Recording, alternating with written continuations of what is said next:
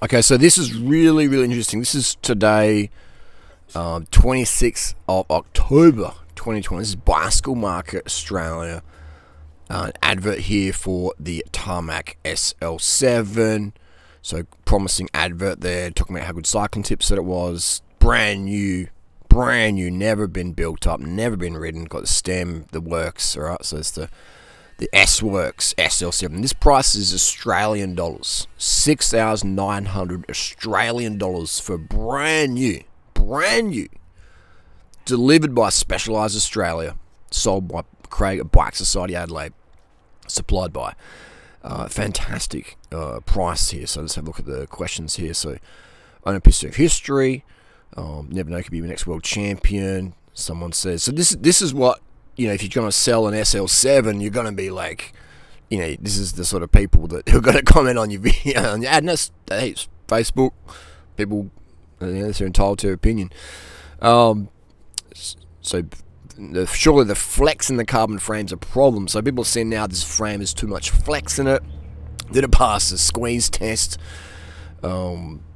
Discount, etc. Strong as, blah blah blah. Has this frame been compromised by squeeze testing? So there you go. So I mean, you know, GC performance. You know, myself been squeezing bikes. Does it compromise the performance, the integrity? I mean, you know, who knows? Who knows? I mean, Lucia Technic said it potentially could, and he's a very well respected carbon expert. Ronald Kuber says it's not possible to flex S-Works frame. I think GC as well. I think he did the squeeze. I can't remember. Did it squeeze in or not? So, you know. But the squeeze test now seems to be a common knowledge. So when you walk into an S-Specialized deal and get your S-Works SL7, has someone squeezed it? You don't know. I mean, the mechanic maybe squeezed it, or the bike attendant squeezed it, or the customer squeezes it. People, oh, there's S-Works. Does it squeeze? So how do you know, if you walk into a bike shop, if your S-Works Tarmac SL7 has been squeezed or not?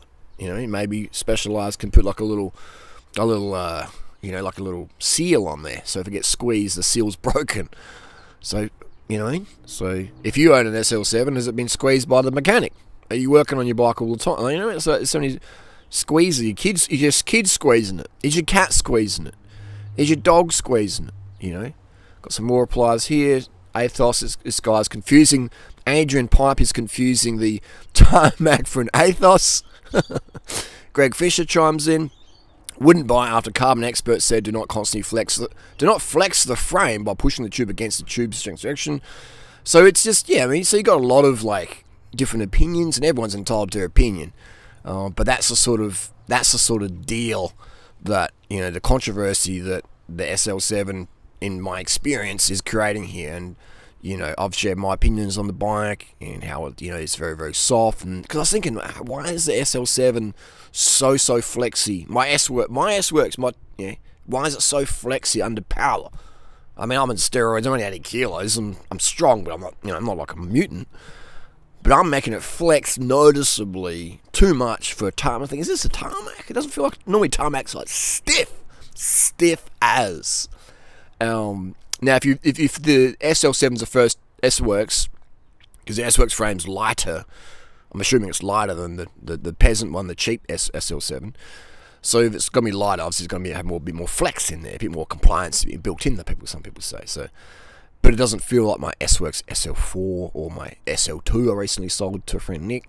That was way stiffer, and my SL2 S-Works as well. That feels very much stiffer than the SL7 S-Works. Again, so that's just the comments. I mean, this was posted, when was this posted? It's an advert 41 minutes ago, and it's already like the laughing faces. Let's have a look at sort of faces we got here. So 10 laughing faces. We've got 4 thumbs up and 1 like, oh. So, you know what I mean, like 10. What's this going to be like in 24 hours? So get on Facebook Marketplace, Bicycle Market in Sydney. Is that Bicycle Market Sydney? I think it's Bicycle Market Sydney. And, yeah, but it's a Bicycle Market Australian. So the rules are don't be a deek, you know, not be tolerated, blah, blah, blah, blah, blah, harassment, etc. So be nice in the comments, people. But go check it out. Go check it out. Have a read of the comments. Hope you enjoyed a bit of banter. And that's really, really interesting stuff. Anyway, that's the video. Let me know down below. You know, so literally it's almost in Australia, the price of the SLX Tarmac right now is $8,000. Hey, let me just pause this video. Let me find out the exact price right now. Current market value, brand new. I shouldn't say market value. I should say the recommended retail price. Let's find out quickly. Okay, so this is the current models. I'm not sure they're in stock yet. The old ones are sold out. This is, you know, I think even these are probably sold out as well. Let's have a find out.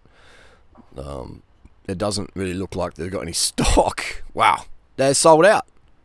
Sold out. Damn. So there's no 56 in Australia based on the website. Maybe there's, you know, like, that's crazy. Yeah, so this is $8,700 Australian. This one on Facebook, the bicycle market, is for $6,900. So that's $1,700 Australian off a brand new thing. I went out today and bought a brand new 16-inch MacBook for a giveaway, and you know, so that was $4,500. No, sorry, about $5,000 ish. So imagine if I dropped off like 20%, like $4,000, and tried to I'd sell it like that. If brand new in the box, never ridden, never used. Imagine that. I mean, I would go and buy, if I could save 20% off something, why wouldn't I buy that? So, you know, if you bought an iPhone 13 just last week and then you sold it brand new in box, 20% off, it's going to sell within an hour. So this S-Works, we've been trying to sell it for like weeks and weeks and weeks, hasn't been selling. So it's, yeah, it's very, very interesting how quickly something's devalued because of the recall. So Specialized, in my opinion, should have done their homework before they released this bike, because it's costing them, in my opinion, a lot of money with brand damage.